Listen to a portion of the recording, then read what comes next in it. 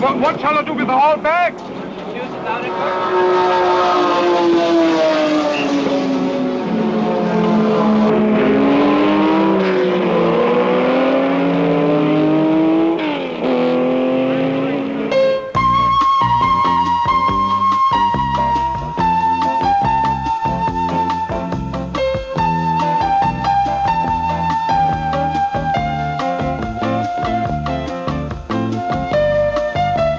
You don't have to be crazy to own a sports car, but it helps, because you must be more interested in the quality and personality of the car you drive than in going anywhere.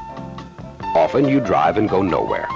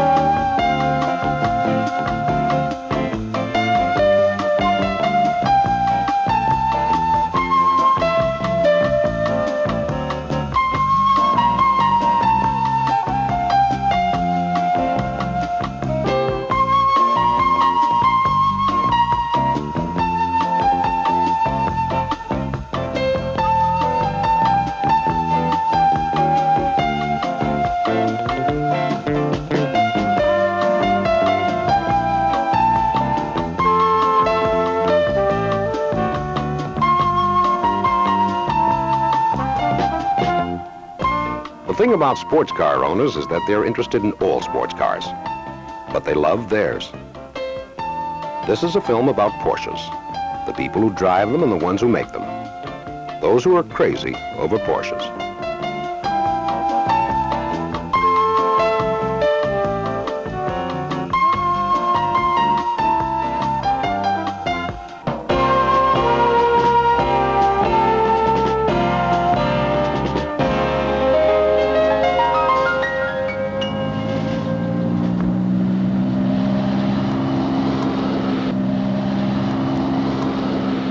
Here's car 59, back home at the Porsche Development Center near Stuttgart. This Carrera won the 24 Hours of Daytona by 85 miles.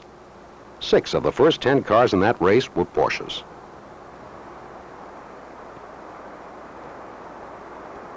Now Dr. Porsche himself gets a chance to look the winner over at close range.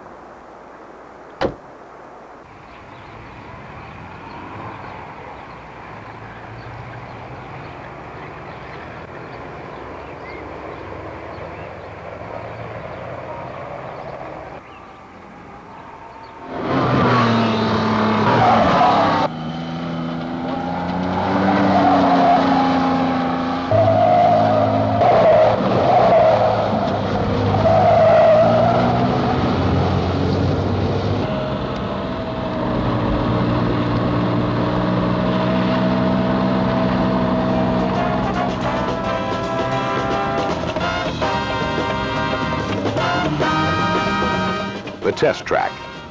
Production models, prototypes, and 1,000 horsepower racing machines try their wheels here.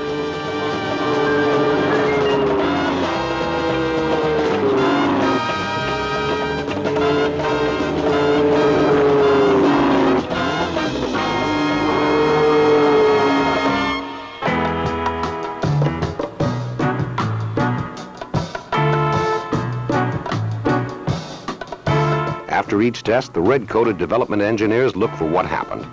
To the engine, to the brakes, and to the car itself. In this special room, they find out. And then they modify and change and rebuild and try again.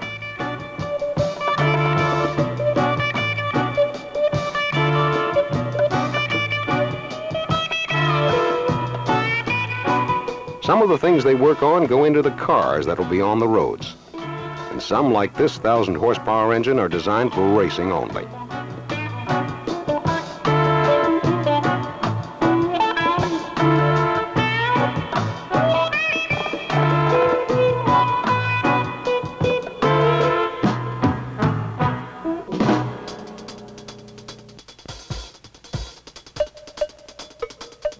For production cars, as for race cars, quality means care.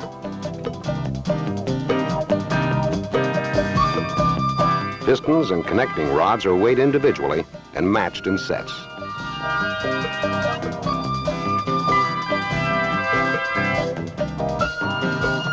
Engines are assembled by hand.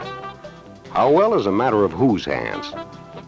These hands and these minds are special because of their skill and attention. Each man completes his part of the assembly. He doesn't just add a piece or tighten a screw. He builds.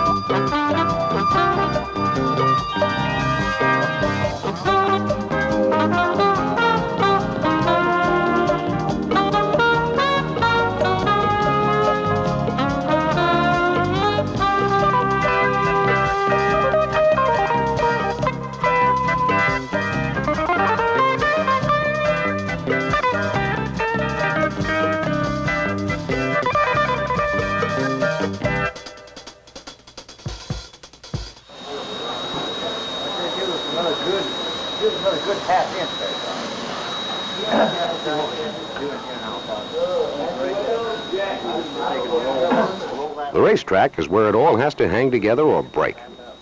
It's the best test of the worth of a construction, of how everything goes together. Things that go together are sports car fans and racetracks. And when their car is winning, it's really together.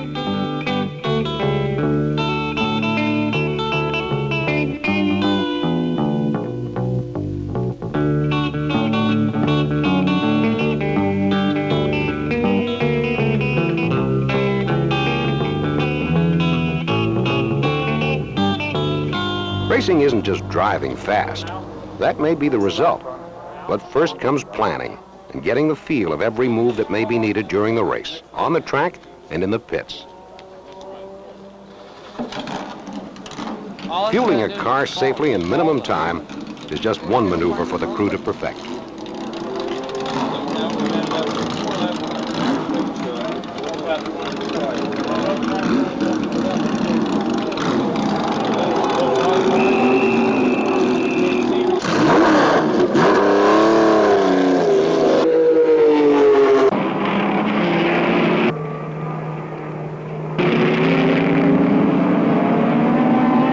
In the Porsche park at the racetrack, owners use the cars they drive during the week to sit in comfort and watch cars very much like their own, going all out on the track around them. The performances out there bring pride of ownership here.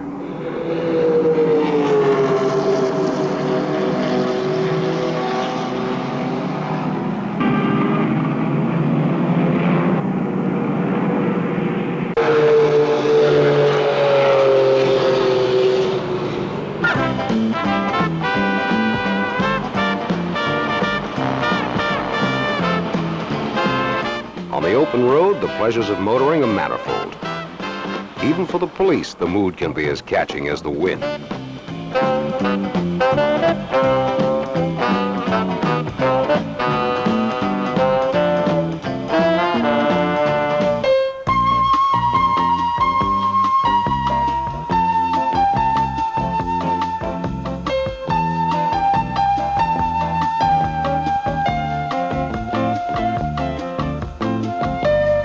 The Porsche tradition lives here in Stuttgart, in the factory.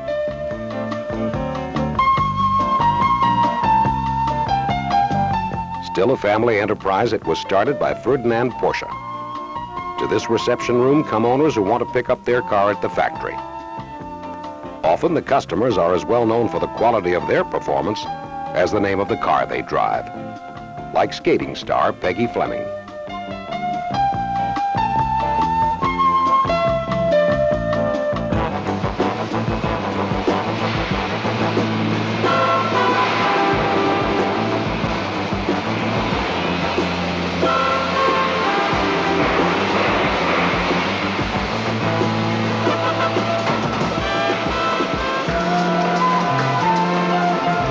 The hands of Porsche are at work. The men in blue are the builders. Craftsmanship takes time, and time is money. More money today than ever before. But these cars are made by hand. Not more than 67 cars a day, and no two will be really alike, because everyone who wants to own one also wants to feel it is uniquely his. Different in color, in equipment, in performance. Only the engineering and quality of workmanship in each car unite them under the name Porsche.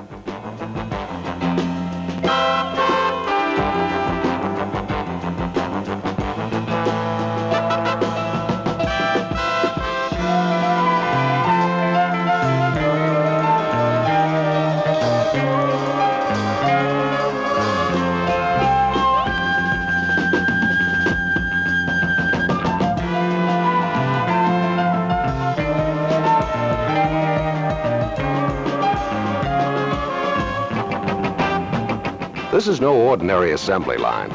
It's a place where conscientious men devote themselves to build in the quality that is their pride.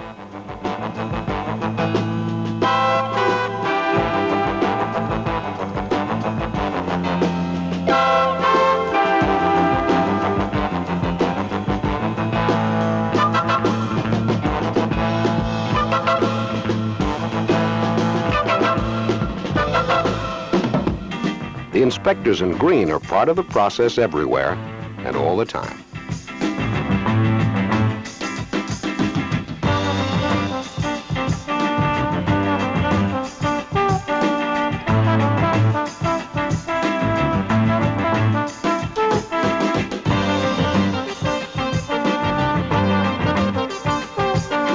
These doors will come off again after the whole body has been painted to be individually equipped and finished for installation near the end of the line.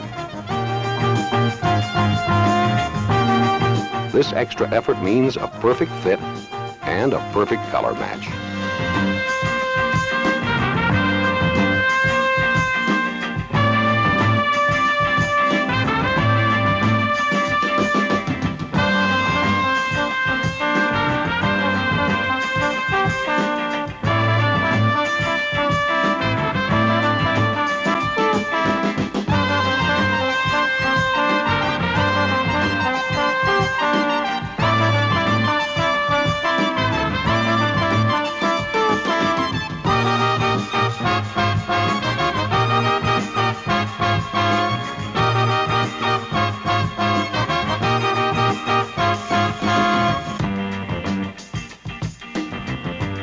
The body metal is prepared for painting by hand.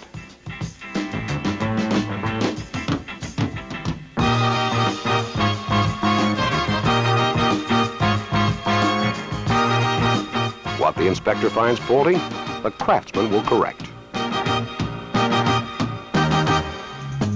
Transmissions, like the other parts of the car, are assembled individually, by hand. Sports car drivers like to shift for themselves.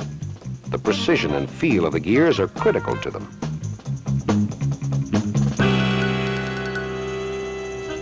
Transmissions are tested by giant machines delivering stress and measuring it. Even the tires, and that's what's going to be between the driver and the road, have to pass examination. Their tread characteristics are observed on test machines that were developed here at the Research Center. In a family business where your name is the name of the product, you worry about everything that goes into it.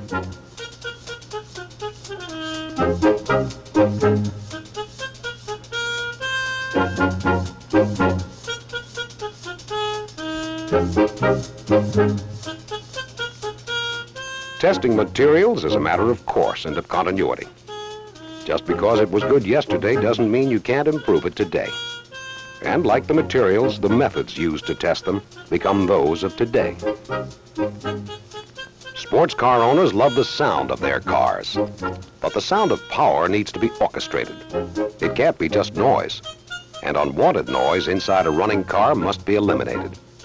In an acoustic chamber, itself completely isolated from its surroundings, the residual noise is measured and muted.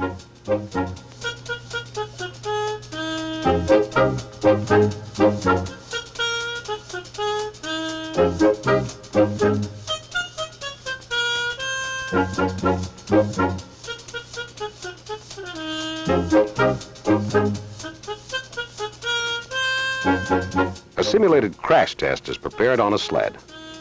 How a car and its occupants will fare under enormous stress and how to make the occurrence of such stress less likely is the focus of these test procedures.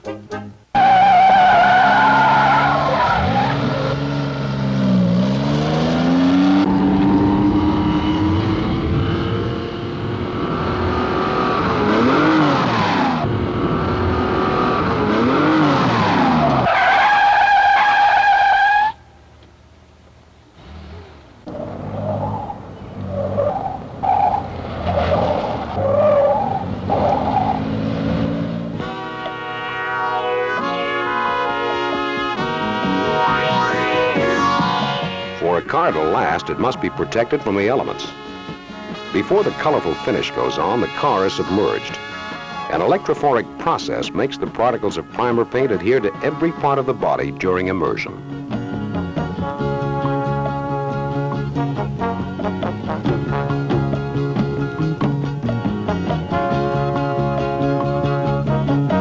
The range of colors asked for is literally endless, and each customer's wish can be fulfilled. Some ask for a color to match their eyes.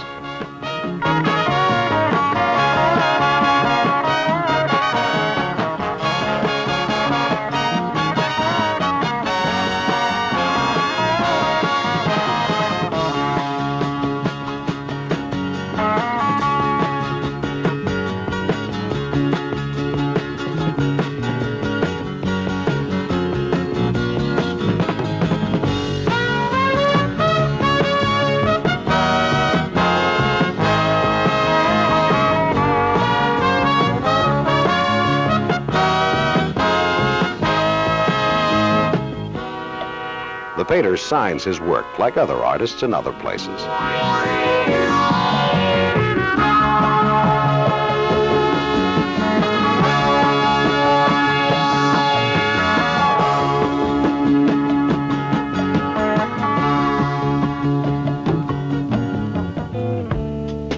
The difference between a truly great work of art and run-of-the-mill can best be measured in the attention given to detail.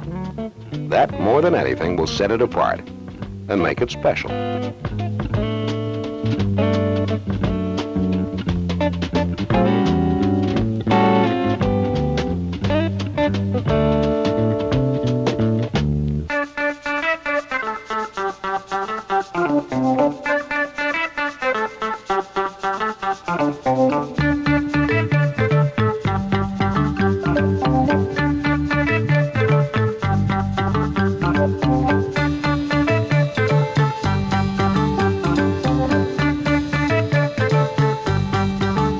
From here, Porsches go all over the world.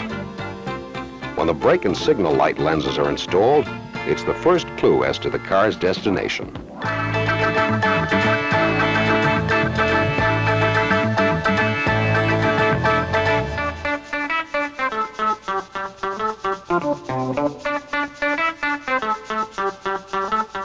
The doors, finished in pairs for a perfect match, now meet their car again.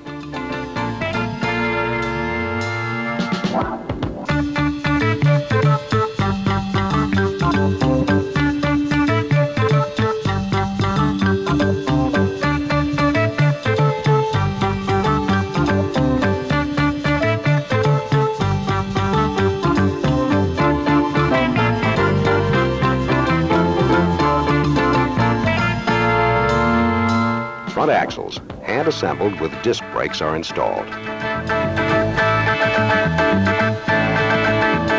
Engine and drivetrain follow right behind.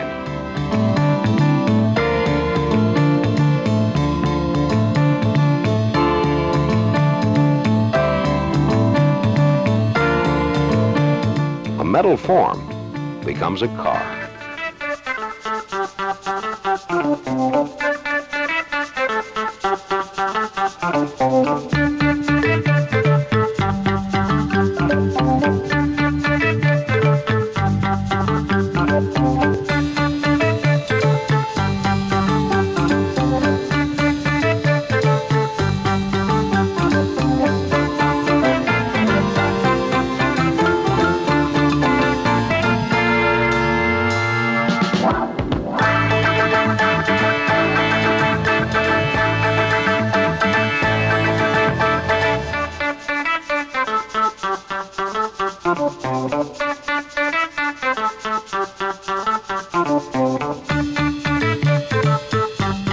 process of making sure that the constructors follow the design standards exactly is continuous.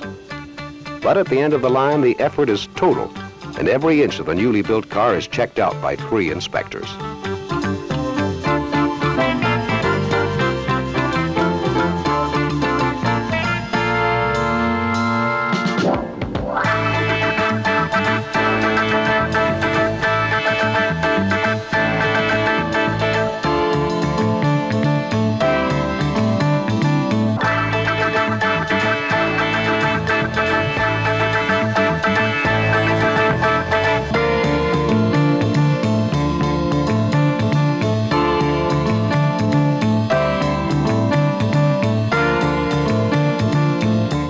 A gallon of gas and some oil, a car comes to life.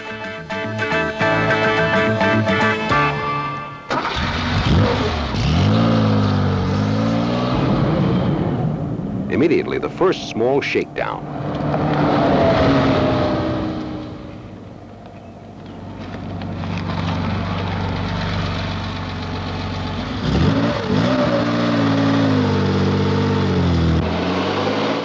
Even before it goes on its test drive, the engine, gear train, and brakes get a workout on the dynamometer. The engine has already been on a test stand before being installed. Now, it's all together.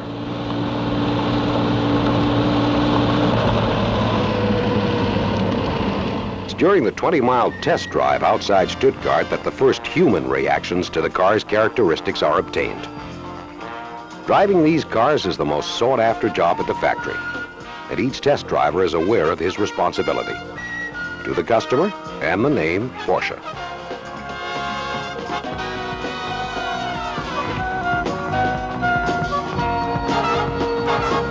During a stop en route, they do all the things to a car that its owner will be doing.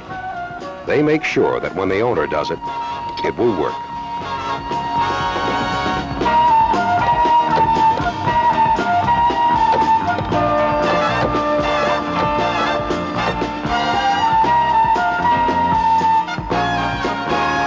The results are permanently recorded on what amounts to the car's birth certificate.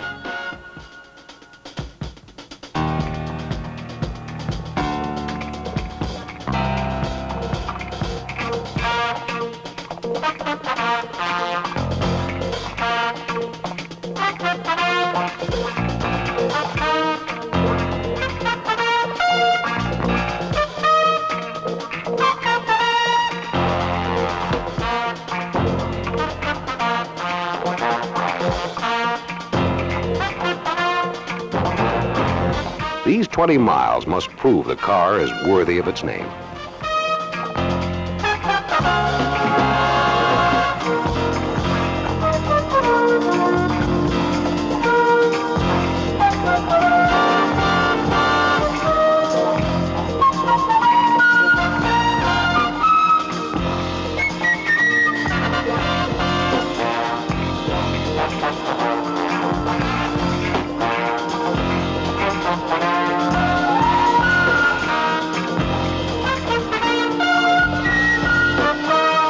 After this road test, the cars go back into the factory. Now, anything that may have been discovered on the shakedown cruise will be adjusted, replaced, tightened down, and made to fit.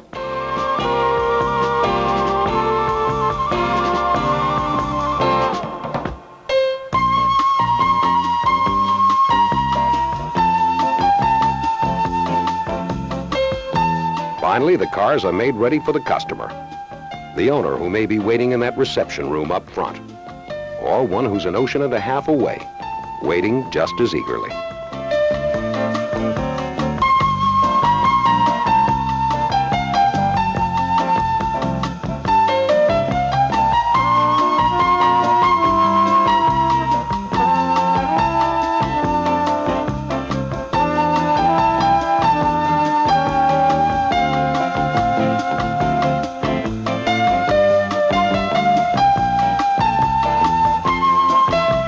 The people who drive Porsches are like the people who build them. The satisfaction of creating a superb machine becomes the pleasure of owning something that is truly well made. Racing vehicles and personal transportation, designed and built in one concept.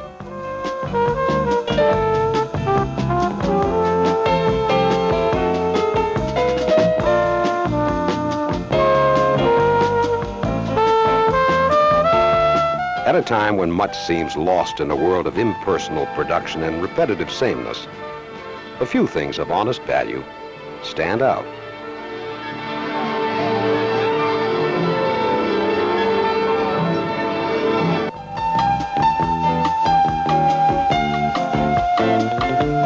It's not just a matter of getting somewhere safely and comfortably, or nowhere very fast. It's a way of life. It's the one for the road.